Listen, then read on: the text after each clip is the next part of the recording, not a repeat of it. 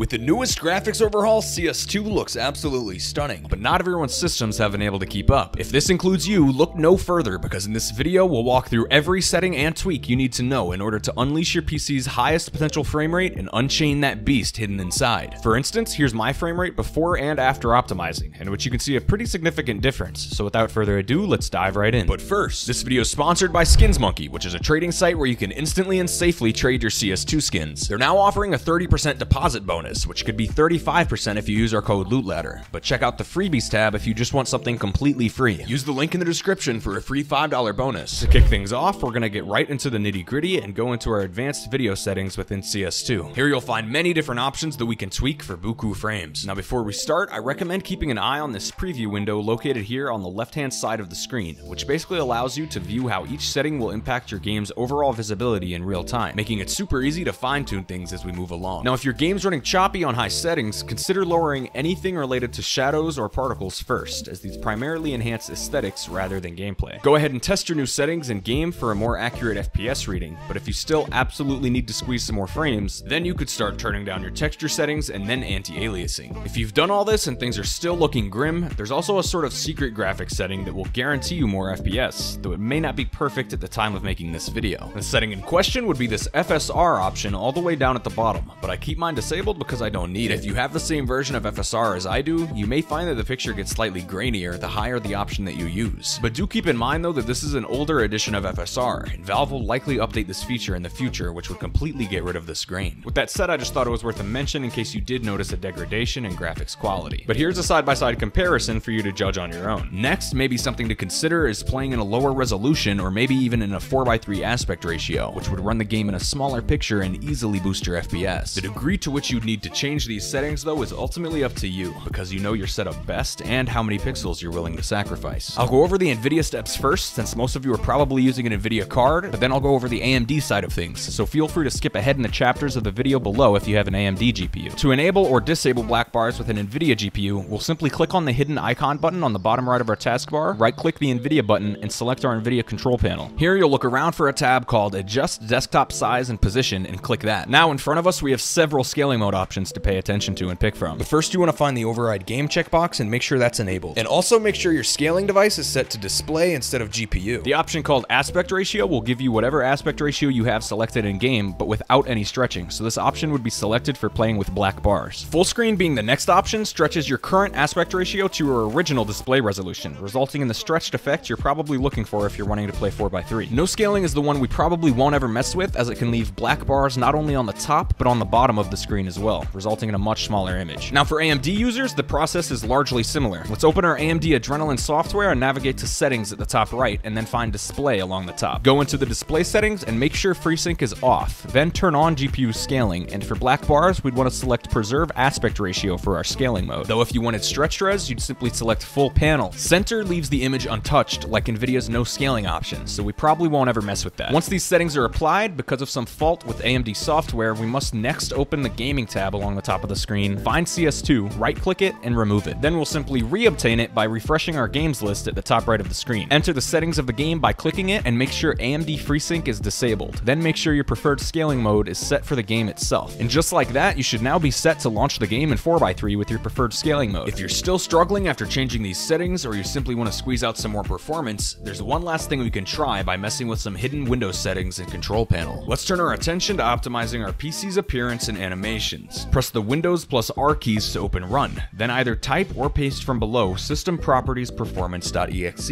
and press Enter. Presented are a lot of animation options, and the fewer we keep enabled, the less work that will be left for our GPU and its VRAM, essentially allocating ourselves more FPS. Everyone's preferences here will be different though, so feel free to experiment with your own and take mine with a grain of salt. If you're still struggling with FPS up to this point and have any questions, don't hesitate to leave a comment, as we're always here to help. Thanks so much for watching.